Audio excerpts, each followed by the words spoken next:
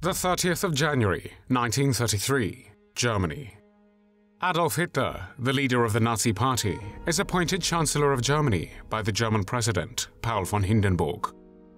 The Nazi regime quickly begins to restrict the civil and human rights of the Jews and opens the first concentration camp, Dachau, situated near Munich. Between 1933 and 1945, Nazi Germany and its European allies would establish more than 44,000 camps and other incarceration sites, including ghettos. The perpetrators would use these locations for forced labor, detention of people deemed to be enemies of the state, and the mass murder of millions. One such perpetrator is a commandant of the Mauthausen concentration camp, Franz Ziereis. Franz Ziereis was born on the 13th of August, 1905 in Munich, then part of the German Empire.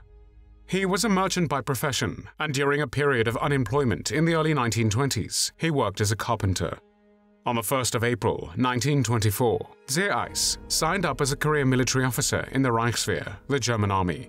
Hitler and the Nazi Party came into power in 1933, and 3 years later, in September 1936, Ziereis left the army with the rank of sergeant and joined the SS.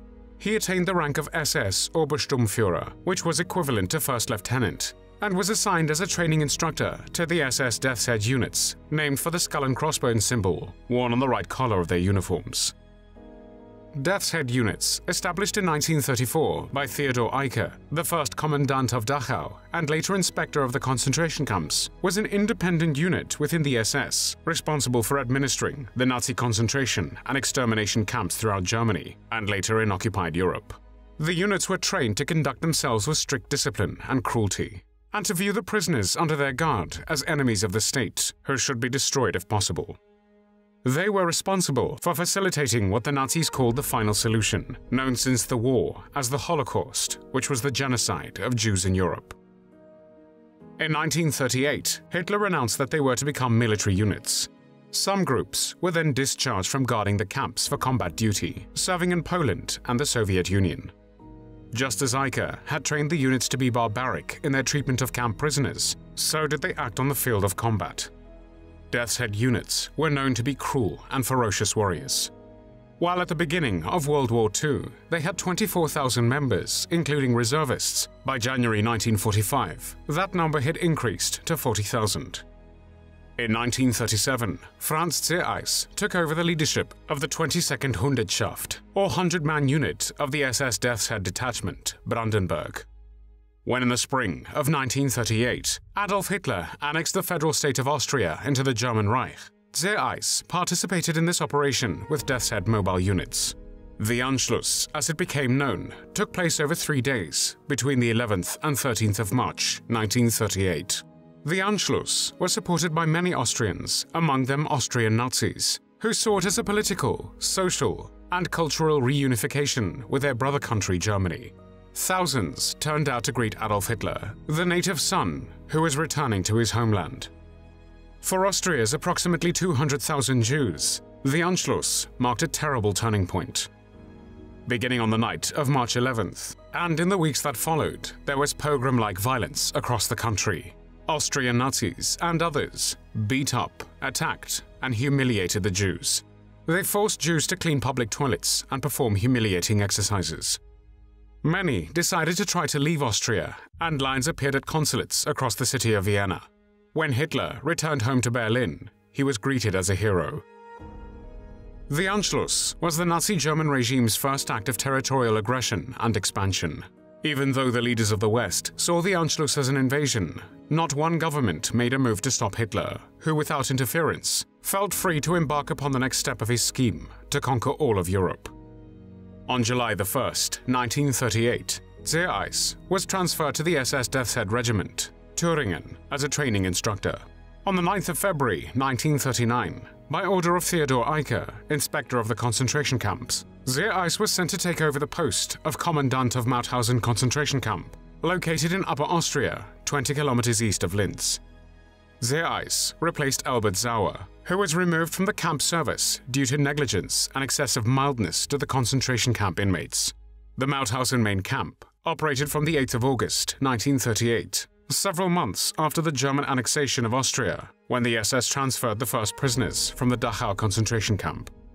During this phase, the prisoners, all of them German and Austrian men, had to build their own camp and work in the quarry. In December 1939, the SS ordered the construction of a second concentration camp, Gusen, just a few kilometers from Mauthausen. The Gusen camp went into operation in May 1940.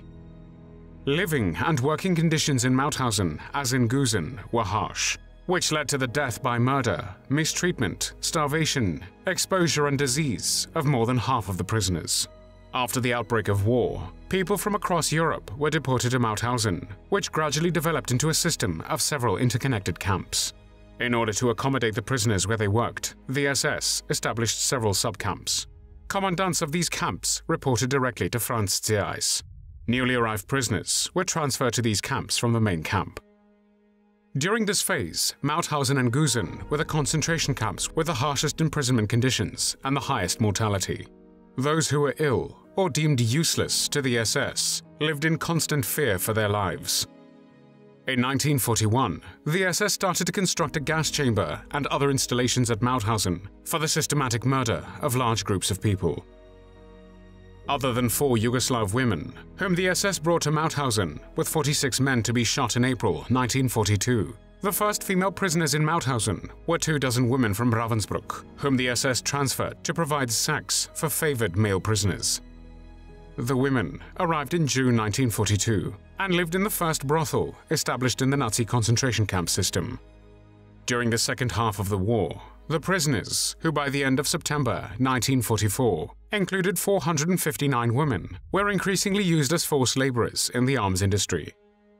Since the prisoners were now needed for their labor, living conditions improved for a short time. By the end of 1944, some 6,000 prisoners worked in 18 factory halls in Gusen, producing rifles, machine pistols, and aircraft motors. The stress on armaments production brought some benefits to the prisoners in 1943 and 1944. The SS authorities increased rations, allowed packages with food and medicine to come in from the outside, and issued special vouchers for especially productive workers. In 1944, with the danger from Allied bombing increasing, the Gusen camp authorities deployed thousands of prisoners to build the underground tunnels which housed the armaments production sites. Towards the end of the war, the Mauthausen concentration camp became the destination for evacuations from the camps near the front line. Tens of thousands of prisoners arrived on several large transports. Overcrowding, lack of food, and rampant disease led to mass death among the prisoners in the final months before liberation. During the month of April, capos at Gusen camp, acting on the orders of the SS, beat several hundred prisoners to death. At the end of the month, in one of the last gassing operations in the Third Reich, the SS murdered 650 ill prisoners with poison gas in a barracks. In early May 1945, some in the SS and in the Upper Austria Nazi Party leadership toyed with the idea of forcing the surviving prisoners into the underground tunnels, which had been dug for the armaments industry, and caving them in with explosives. However, neither the SS nor the Nazi Party zealots carried out these plans. Franz Ziereis was the commandant of Mauthausen concentration camp from 1939 until the camp was liberated by the American forces in 1945. On the 5th of May 1945, the US Army reached Gusen and Mauthausen. By the time of its liberation, most of the guards in Mauthausen had fled, and around 30 of those who remained were killed by the prisoners. A similar number were also killed in Gusen. In the confusion during the liberation, prisoners, enraged by the killings perpetrated by the capos and barracks elders in the previous month, killed a number of prisoners who had served as capos, room elders, or other types of auxiliary service to the SS staff. After the liberation, some prisoners were in such a weakened state that many still died in the days and weeks that followed the liberation. An estimated 197,000 prisoners passed through the Mauthausen concentration camp and its subcamps between August 1938 and May 1945. At least 95,000 died there, and more than 14,000 of them were Jews. Franz Ziereis had fled the camp together with his wife on the 3rd of May 1945, 2 days before the liberation. However, he was discovered by American soldiers at his hunting lodge in the Fern Mountain in Upper Austria on the 23rd of May. While trying to escape, he was shot 3 times in the stomach. After his capture, he was brought to a US hospital in Gusen. On the following day, the dying Ziereis was interrogated by the authorities and confessed to everything. How the inmates had been killed by gassing, hard labor, or through benzene injections, or how at an outside temperature of -12 degrees, they made the inmates bath in water and then stand in the open, stark naked, until they died. Some inmates had to haul stones until they collapsed. Then they were shot and their record was annotated, "trying to escape." Others were driven into a barbed wire fence or were literally torn to pieces by the dog named Lord. In most cases, Ziereis himself took part in the executions, which according to his testimony were carried out on the order of Heinrich Himmler, the head of the SS, Ernst Kaltenbrunner, the chief of the Reich Security Main Office, and Heinrich Müller, director of the Gestapo. During the interrogation, which took more than 6 hours, he lay in terrible pain before finally succumbing to his gunshot wounds. Franz Ziereis was 39 years old when he died on the 24th of May, 1945. Following his death, his corpse, naked except for the bandage on his left arm, was hanged by former prisoners on the camp fence in Gusen.